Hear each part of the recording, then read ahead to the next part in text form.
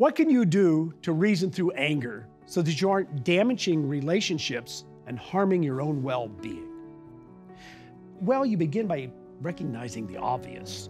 You must recognize that most of the anger we experience is destructive to our own emotional and spiritual health. Anger sabotages our ability to have meaningful relationships. And when you face this reality of the consequences of uncontrolled anger, you can begin to take steps to learn how to control your anger. Which leads us to the second step. Discuss your anger with God and ask for help. Since anger is really a spiritual issue, it takes God's help to change who we are. It may take years for you to totally overcome your anger issues, but God's involvement is the absolute key to your success. And this involves prayer for God's help and repentance and daily Bible reading so you can receive from God His help.